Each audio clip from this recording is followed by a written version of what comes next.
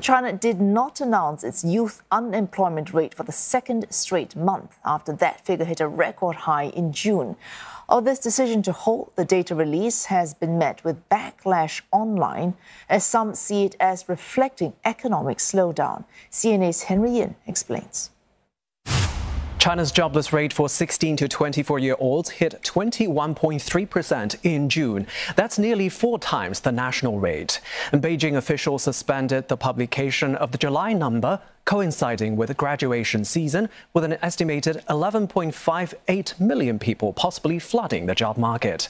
The officials say the methodology of that calculation needs refinement, although social media users accuse them of trying to bury bad news. But the problem remains very much in the spotlight. So why has China's youth unemployment rate remained persistently high over the past few years? For one, the country's faltering economic recovery has forced many firms to implement hiring freezes and reduce headcount to save costs, so there is insufficient demand for workers. In addition, many economists blame a skills mismatch in the labor market. China's reopening appears to have benefited the services sector more than others. There just aren't as many jobs for more educated applicants. Basically, the wants and needs of young workers and companies aren't in sync.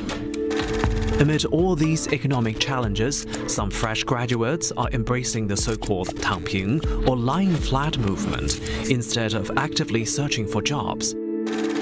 The government is gravely concerned about the current situation because more unemployed young people will amount to a financial burden on parents and society.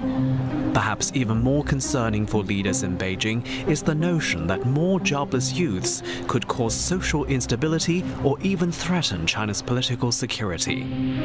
Authorities are scrambling to try to stop youth unemployment from spiraling out of control. They've asked state-owned firms to hire at least as many graduates this year as they did last year. They've also rolled out subsidies for employers to encourage hiring. Amid all these uncertainties, some are putting their fate in the hands of the gods. Media reports say the predominant visitors to China's temples these days are young people. For CNA Explains, I'm Henry Yin.